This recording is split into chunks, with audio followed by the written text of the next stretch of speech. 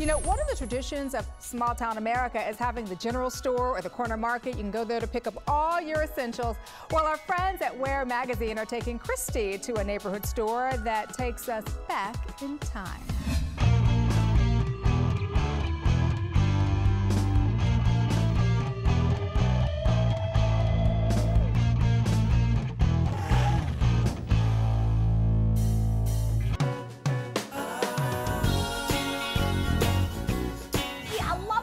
And with me this morning is Chuck Barger. Good morning. Good morning. Tell me about this place. Well, we call this place a convenience store on acid or a deli on steroids. You know, what we try to have is something that goes on all day long, from coffee to lunch to beers and wines in the afternoon to live music, and a little bit of something for everybody. And you've been here before. You see people here all the time. We come here all the time. My friends, my family, everybody comes in here. So you see common faces, people have a great time, and they get to buy really cool stuff from North Carolina? We have a lot of products here from North Carolina, from the best iced tea you'll ever had to wonderful collards.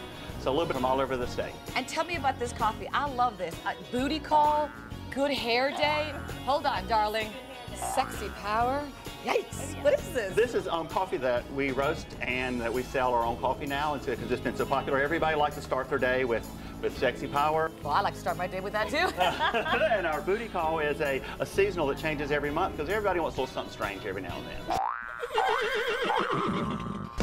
I'll take that too. Good hair day? Good hair day. It's a nice, mellow roast, you know, because it's nice to start having a good hair day. Okay, I love this. Listen, this has been too much fun. Well, thank you. And good hair day. I got an idea. Hank, I wanted to thank you. Great music, great time. I also saw this coffee and I thought of you, so here you go.